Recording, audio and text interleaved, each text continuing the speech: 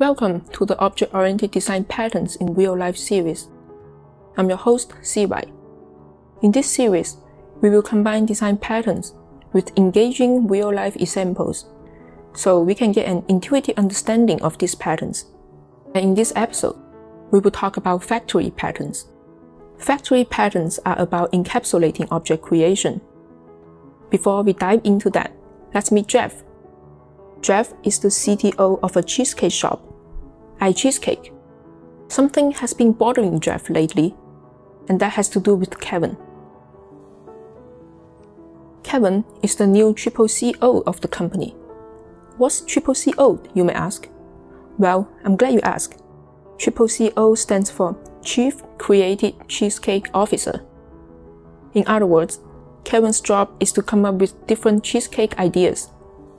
Before Kevin joined, the shop offered 3 flavors of cheesecake: original, blueberry, and strawberry. And the code looks like this.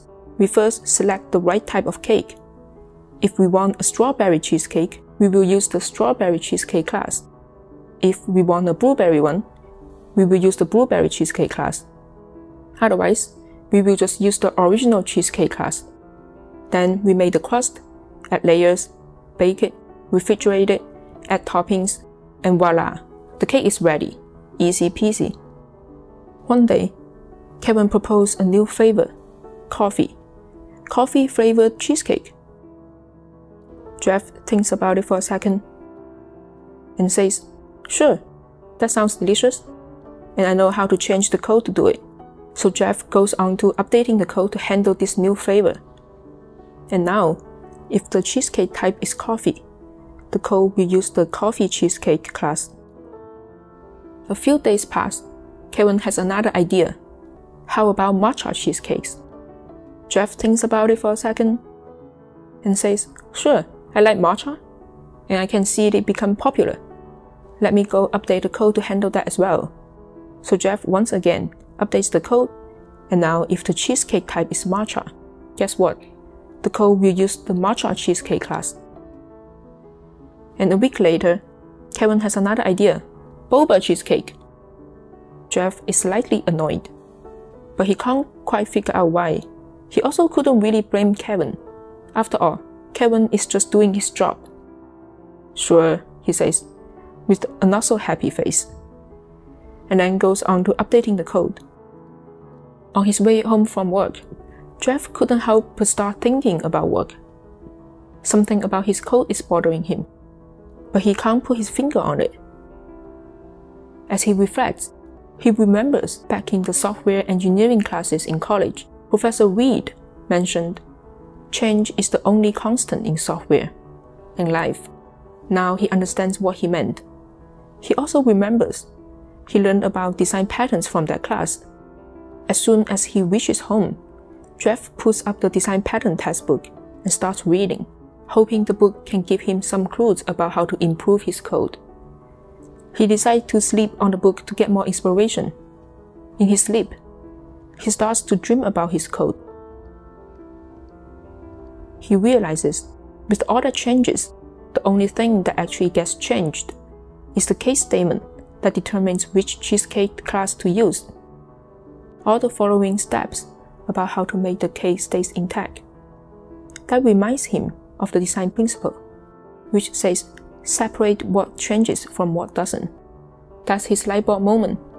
What has been bothering him this whole time is that he has to modify the made cheesecake method over and over again, while in reality, the only part that needed to be updated is the case statement.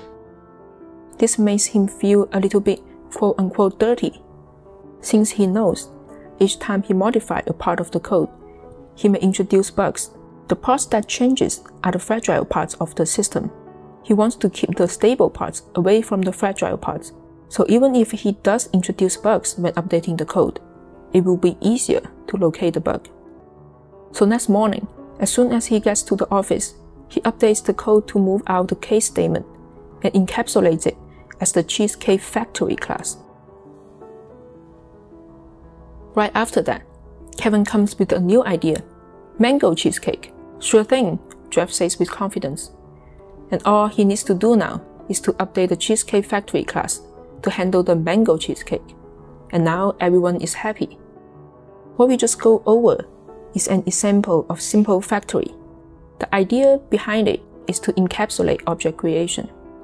There are some advantages of it. First of all, it's reusable. If we need to create the right type of cake for some other reasons, we can reuse the Cheesecake Factory class, and that class is the only class we need to change if we need to make any updates about how to select the right type of cake, like introducing new flavors or removing existing flavors, for example. Now, it's worth noting that the simple factory is more like a programming idiom than a formal design pattern. In the official factory pattern family, there are two patterns, the factory-matic pattern and the abstract factory pattern. The first one is based on inheritance, whereas the second one uses object composition, but there are stories for another time. Regardless which pattern you end up using, the key idea behind factory is to encapsulate object creation. Let's recap some key takeaways. First of all, we learned that factory patterns are about encapsulating object creation.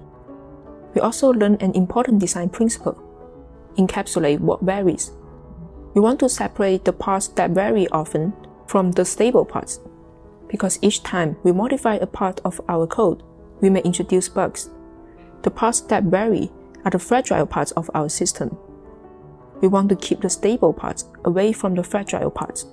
So if we do introduce bugs when updating a part of the system, it will be easier for us to locate the bug.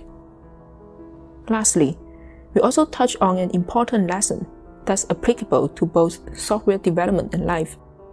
Change is the only constant. It's very common that during or after the development of a feature, the requirements change. Having good communication and setting the right expectation, meaning to actually expect and anticipate changes, is very important for those cases. Alright, that's it for today. If you are interested in reading it in a blog post format, see link in the description. Comment, like, or subscribe if you want to see more of this kind of video. I will see you in the next one. Bye bye.